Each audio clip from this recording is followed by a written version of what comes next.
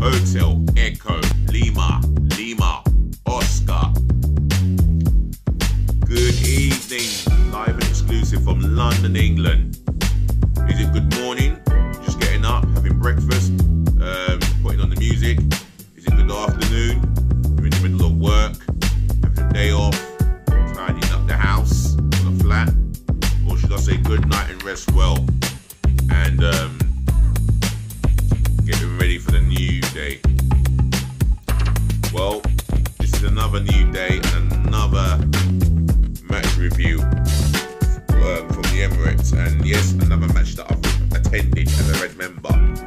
So it finished Arsenal 2, Leicester City 0, and we are back in the top 4 or 4th in the Premier League. So without further ado, before I go into the match review, the player ratings, including the management, the ref and the fans, I would like you to smash the thumbs up like button. That's for starters, yeah? Many thumbs up like buttons smashed. Make sure you help me by dropping your opinion, your response, etc. all in the comment section below, where positive feedback belongs. And that's a demand from myself, DLG Repping. Also, share this channel all over the world, virally, to DLG Repping, yeah? That's me, myself, Delhi, London Gunner, Space, Romeo, Echo, Papa, Indigo, November. Let's hope that your friends and relatives are watching. And if you're watching for the first time, share it amongst your friends and relatives and tell them to share it amongst their friends and relatives. And speaking of sharing, subscribe to the channel. Hit that button left, right and centre. Galore, but passionately. And speaking of subscribers, shout out to yourself. I don't know where in the world you live in. I don't know what race you are, but it doesn't matter what race you are. It doesn't matter where your culture is. It doesn't matter about your religion, age, gender. Welcome to my channel, because you're now the 212th subscriber to my channel. And Karen, I haven't forgotten you. You are the 211th subscriber to my channel. So Karen and a new subscriber, welcome. Thanks for joining on board, but I appreciate the love and the support the most. So thank you for subscribing. And if you do subscribe, I always shout you out, and I'll do my best to be as consistent as possible. So without further ado, let's get into the match review of Arsenal 2, Leicester City 0. For me, I missed the first 4 minutes. I got into the stadium, and it was done by a favour. I would like to give a shout out to a very nice and humble man in the name of Danny. Thank you for helping me out. Really appreciate that, and I hope you have a lovely week, and for the foreseeable future, carry on doing the job that you really enjoy. Back to the game. We were in control. I thought we were comfortable in the game. I thought there were some outstanding individual performances, especially from Martin Odegaard. Partey performed the same way that he has performed since the days of Simeone. It was like Simeone was motivating him, the way that he performed.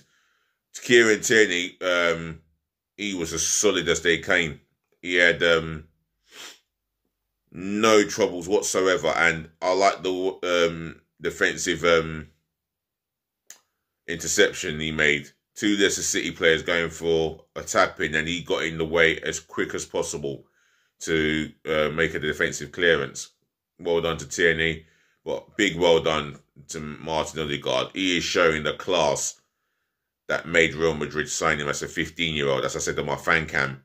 And for me, he used his class, and he was absolutely scintillating from start to finish, I believe. And every time he got onto the ball, he was majorly the reason why we played some of the best football that we've seen all season so far. And long may it continue. And Arteta, well, give him praise again. You know, he's got them believing. He's got them liking each other. And excited to come into training and play football together, which is a massive tribute to Mikel Arteta. I had my doubts about him. Yes, I was very critical of him. I didn't demand him to get the sack, but I was pushed to getting the knife out. But for me, I think we should put the knife out, put the knife away at the moment for the time being, because he is doing a very exceptional job and he's improved us a lot. If you said to me after the first 3 league games we would end up 4th under this manager, I would have said you are effing deluded. But we're in a situation where the top 4 or itself is in our hands, but I'd rather the points than the games in hand, and I will continue to say that because I'll say it how it is. However, Leicester City, I was disappointed in them. I didn't think they offered us enough threat in front of goal. Although, having saying that, Ramsdale had to pull off 2 good saves, especially from Harvey Barnes' header. Good save it was, and massive credit to Aaron Ramsdale. Commanded his box, and yeah, very composed and confident with the ball at his feet. And as for the defence, Benjamin White made some solid tackles. Gabriel dos Santos, the way he marshalled Kelechi Iheanacho, another striker in his pocket. How many strikers has he got in that pocket of his? He's running out of space. And Cedric, defensively, there were times where he was caught out. However, he did do the best he could against Harvey Barnes, because he is a terrific talent, Harvey Barnes. I do rate him highly. But otherwise, well done to the team. Well done to the supporters, etc. So let's just get to the chase. Here comes the player ratings, as it was 4-2-3-1. Aaron Ramsdale, 2 magnificent saves. Much more of a better performance than the one against Watford, where he made sloppy passes. But for me, handling was superb. Amazing with the ball at his feet. Even when distributing a long-range pass to Bukayo Saka, and if Saka had got that under control, wow, it would have been a complete pass. So confident in his ability with the ball at his feet, and well, commanded his area, kept the defence focused. So I'm going to give him an 8.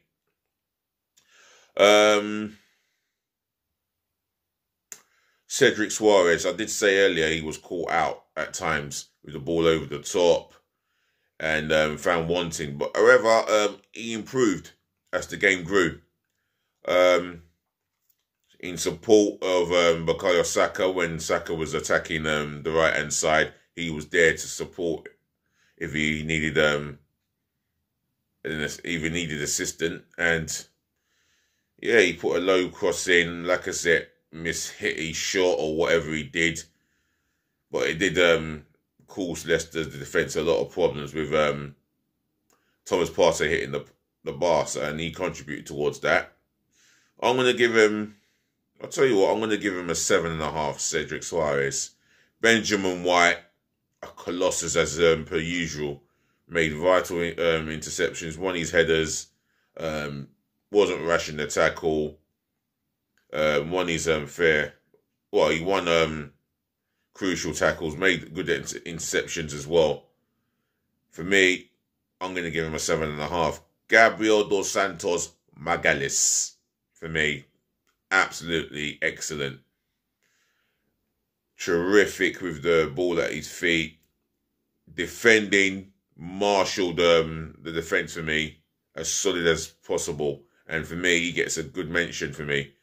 Defended like he's still playing like he's still performing like he's in the cages of the favelas.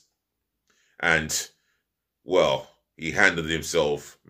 He handled himself against Leicester's attackers like he did when two armed robbers tried to take certain things from him, and he stood up and punched one of them in the face. Frigging good. Anyway, I'm going to give this guy an 8. Kieran Tierney, brilliant defensively, I thought. And offensively, just as good.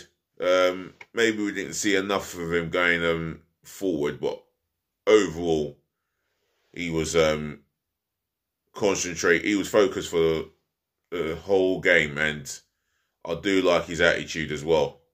And when received the armband from, I think, Emile Smith-Rowe, he wore it, and he wore it with pride. I'm going to give Kieran Tierney an 8. Right, moving on to the midfield. Thomas Partey, excellent. He was close to getting my man of the match, but I know who my man of the match is. I already said his name. Anyway, if you've got a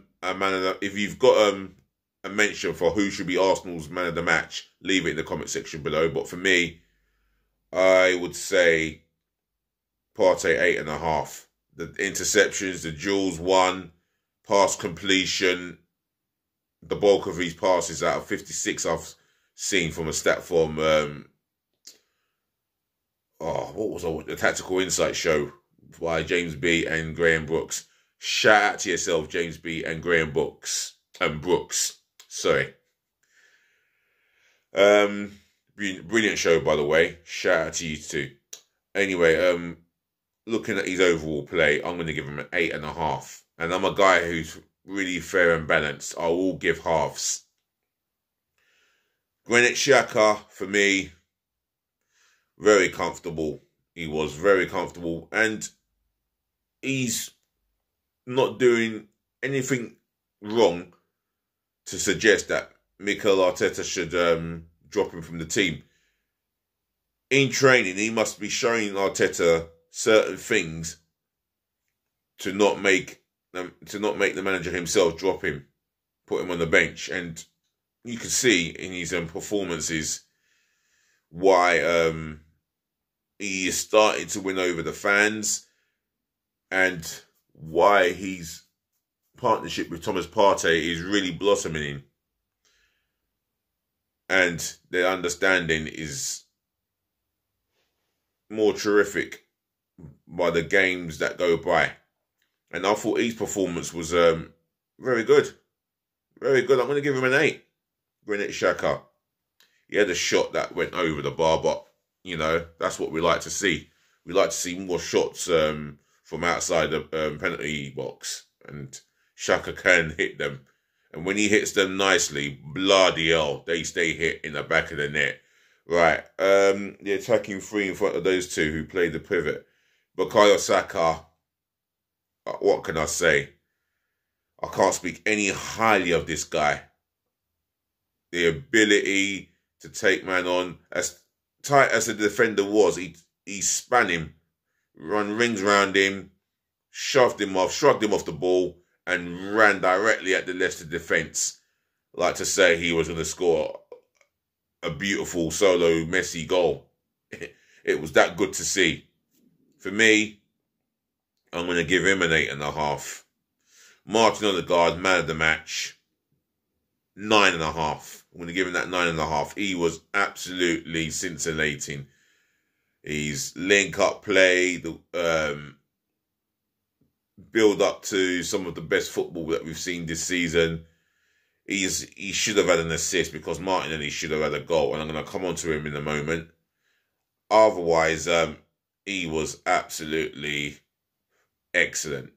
A 9.5. Martinelli, before he came off, I thought he caused Ricardo Pereira all ends of problems. And I mean all ends of problems. In the first half, he battled with Pereira to get the ball, and he bullied him off the ball, and the referee blows for a foul. Nah, that's unacceptable. It was a legitimate battle won by Gabriel Martinelli, and he should have been made to play on. Never mind. It didn't affect the result as such. All Martinelli's performance. He kept going, works hard, his work rate, second to none. I'm going to reward him with an 8. Alexander Lacazette, well taken penalty. And his work rate and his presence was there to really give the Leicester back 3 or the back 4 problems, all end of problems.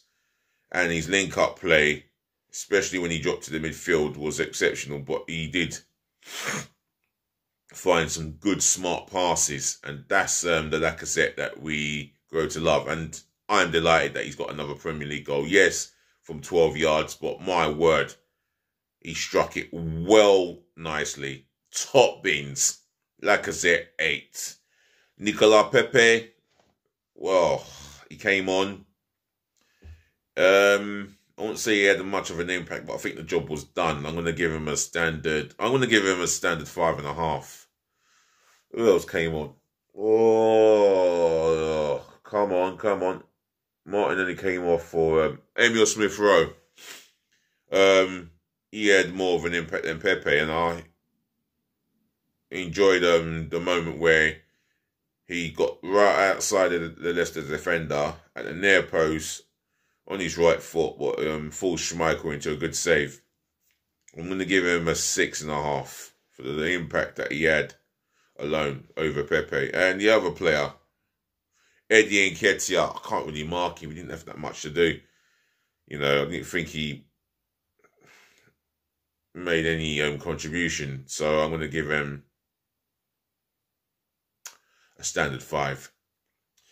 Right, the manager, spot on with his tactics. Had he had us on the front foot for the most of the game.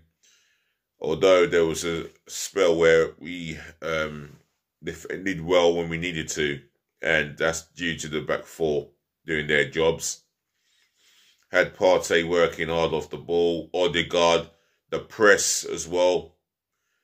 All under his clear instructions. And you can see that the drills that he's implementing. It's worked on a match day. So I'm going to give Mikel Arteta a 9. He's got it spot on. The referee, he just about gets a 6. And that was I'm gonna give him a 5. Not the best, but definitely not the worst. The only credit I'll give him is for going over to VAR and having a look. But then again, that was on the initiative of the other referee in Stockley Park. So it took him 5 minutes. And it should have taken him a lot less than 5 minutes to go over to the VAR monitor screen and have a look at the incident that got us that penalty. However, we got the penalty in the end, and which was smashed into the top bins by Lacazette. But I'm giving the referee a 5.5. The fans, I'll give a 9. Yes, they did get behind the team. They were vocal. The clock end, the south stand. I have to say, well done to you guys. You got right behind the team, urged the players on, and I'm sure the players were very aware of the vocal support. And you kept the boys going. And come Wednesday night, we're gonna need a 10 out of 10 performance from the whole fans, even myself. Even if it means I lose my voice, so be it. Even if it means I'll go on fan cam again, losing my voice, so be it. It's going to be needed. So, yeah, 9 out of 10 for the fans. Right, I guess I've got to wrap this up now and say, ladies and gentlemen, to the boys, to the girls, I thank you so much for watching. Thank you so much for tuning in. Thank you so much for listening and saving the best to last, as I always do say. Thank you so much for putting up with me. Always a pleasure. Take care of your friends, take care of your families, take care of yourselves. Peace, love, and bless again. and stay warm and keep yourself good. Until next time, I'll be back again, maybe with another content, maybe tonight, later on, or tomorrow in the afternoon when I get back from work. Until then, it's been a pleasure talking to you, and until next time, the OG Repping, we're gonna chat again. Just stay safe, and please just be nice.